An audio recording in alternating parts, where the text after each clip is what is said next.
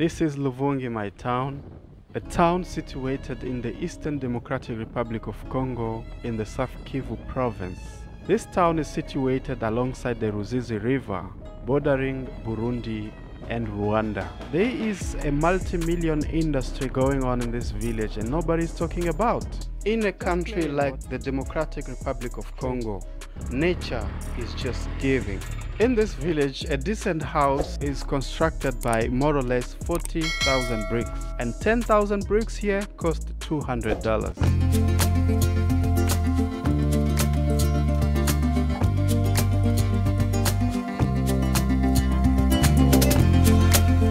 Less than 50 centimeters below the ground, you find water in this area. It's called Kamujeri. You guys can see how black it is. I don't know. You never know. DRC is so blessed with a lot of things, including minerals and stuff. During my stay in the Democratic Republic of Congo, made me realize there's so many valuables ignored right here. In this case, we're talking about clay. Oh my goodness. Clay is a valuable and a very important material producing bricks. Locals have learned how to produce bricks. Here is how it's made right here in the tiny village of Luvungi, the brick making industry.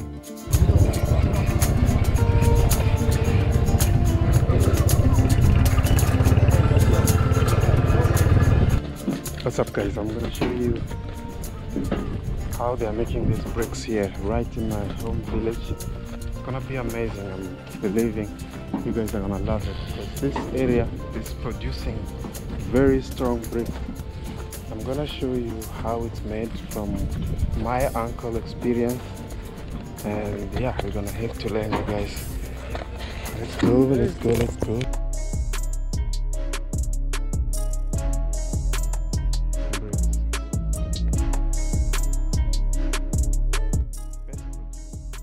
Bricks are the ultimate sustainable material to build your house. As they are energy efficient, they last forever, require no maintenance, can be reused and recycled, and reduce your home carbon footprint, leaving you with the peace of mind that your home contributes to a greener world.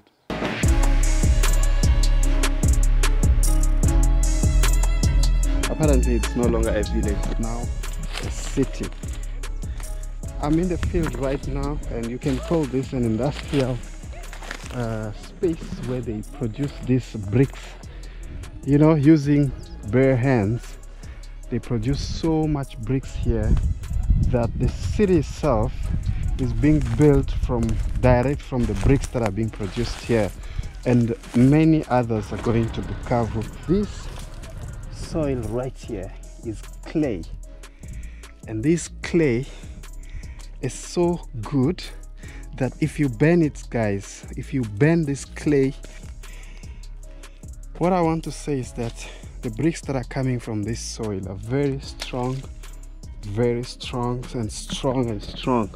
Bricks has a beneficial effect on the indoor climates as brickwork emits no gases, smells, or other emissions.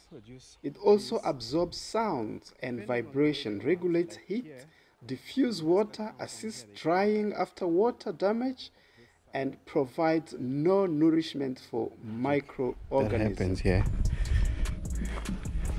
They make them all the way from the soil, and here there's no ingredients, just the soil and water. Jamo, eh? Hey.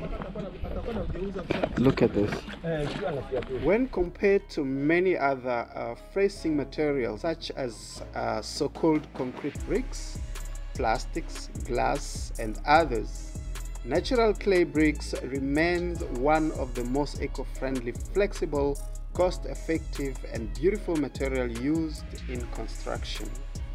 This is already strong, but still have to go like they are doing those ones over there, as if they are building a house, and then they bend them, guys. This is just so amazing. After burning them, the brick becomes strong like a piece of a stone. This is the way they put these bricks here. There's a certain way that they, you know, they put them and they leave a way up to the middle, and then the other side it starts again. Somehow, I don't know, man. They make it like a pyramid or something. It starts big and then it goes small up until to the highest level. The way, depending on how much is the bricks. Like this one is still going to go high, maybe to this level as this one. I can still go higher, even higher. And then they will place the wood in there, and then they close up. And after closing up, it bends and all that. This is the wood. Like this one is already bent. They already bent this one, ready to evacuate.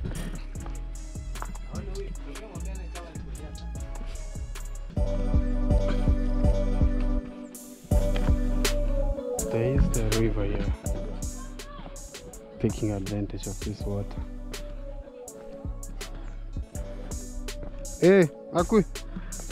So here is the river that we are taking advantage of, and it's called Kamujeri. Let me see if they get some fish. Yeah, there you go. Something is there.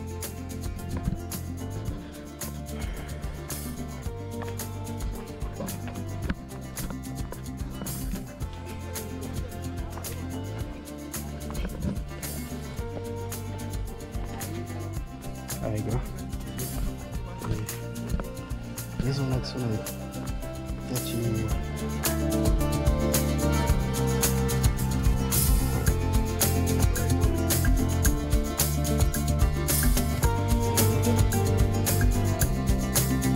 Bien, ça. Oui porte manake wisa 80,000.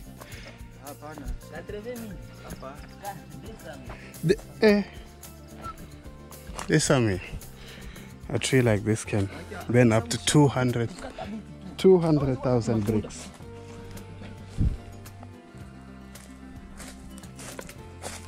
Mango tree. Problem ni hizi mamiti zote za matunda ndio ziko zinakatiwa tu.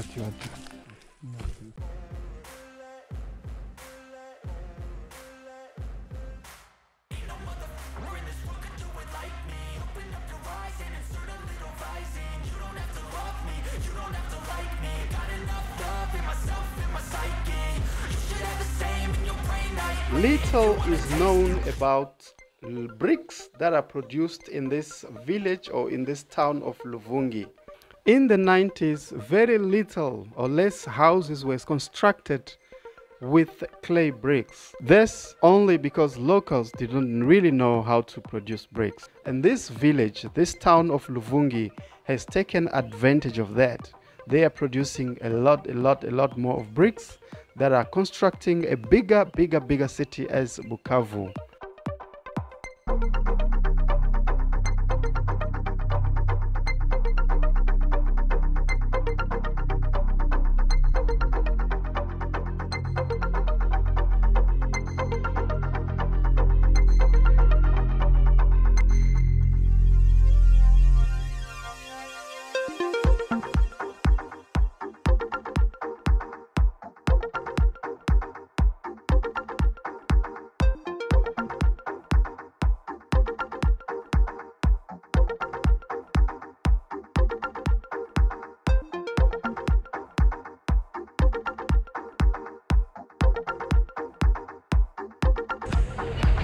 Jambo.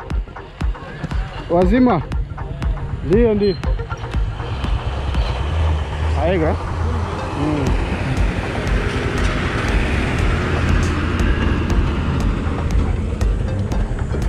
We're just gonna try and go down. See how the road is degraded. These are community cows.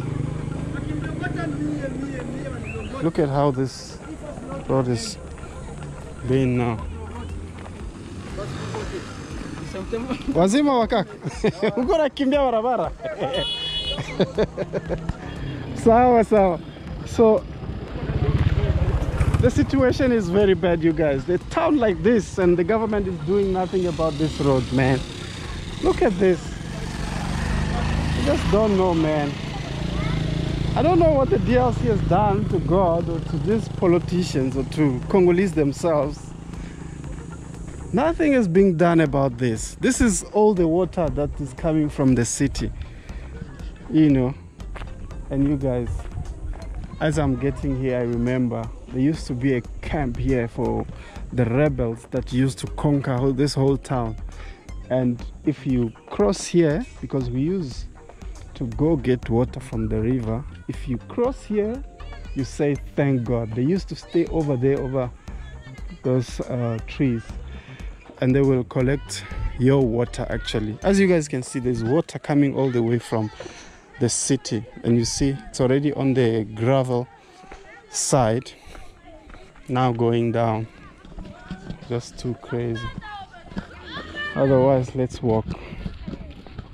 The road that used to be tarred, this is what's left of it. Jambo enwa? Oh, this reminds me a lot, man. This reminds me a lot. Just keep going.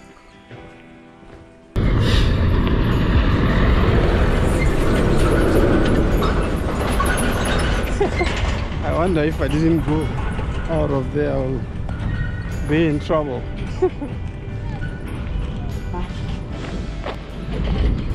So this whole town is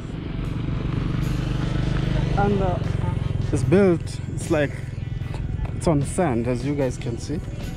So building sand here is, you just collect it from the river. You only pay the loaders, and that's how it goes. You only pay the loaders. Guys, I'm not gonna take long here. I'm just gonna show you. This is the small river that is causing so much trouble. I remember I do have a picture here when I was still young, when I was 12. I think I was standing over there when I got baptized. So many memories, so much to remember here, man. Whew. The bridge is still the very same one I left.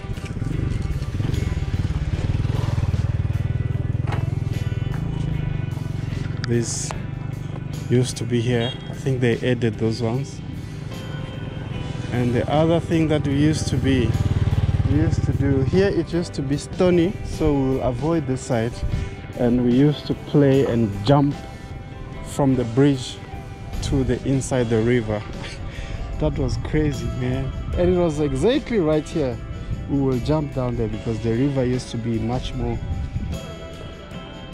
big here. Oof, that's so women used to come that side and men used to come. Man, amazing stuff. Otherwise, you guys, so much memories, so much to remember. If you remember anything about here, let me know in the comment section. And if this is your very first time, my name is Imani Nigaze, showing you the Africa nobody shows you. So together, you guys, we are going to discover Africa in its entirety. And yeah, so subscribe to my channel if you have not done so. Give this video a like, and also you know, share the video with friends. Your comment will be appreciated. Stay tuned.